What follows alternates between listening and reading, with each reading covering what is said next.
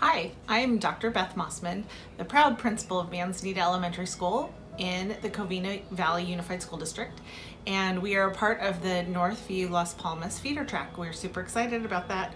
Today I'm here to tell you some of the things we've been doing in distance learning to keep the spirit up, keep the students engaged, because we know this time has been really tough. So for example, we have provided students with virtual field trips, with virtual spirit weeks. We've done a lot of Flipgrids. I have a YouTube channel. I'm trying to get really good at my camera face. We've done read alouds. We've had our feeder track principals do read alouds. We've had contests.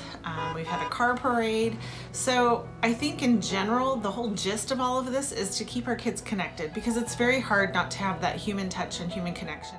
The part I miss of not being able to go to school is not being able to see the staff members and other students from different classrooms. At Manzanita, we treat all of our kids like their family, because they are. And now that we're not connected to each other on a daily basis, it makes it really hard. So some of the things that I think have been most heartwarming have been the videos of the car parade, the thank you teacher video that I made, and some of the feedback and drawings and stories that students have sent me. Hola, me llamo Bailey y soy de la escuela Manzanita. Manzanita hace distance learning divertida.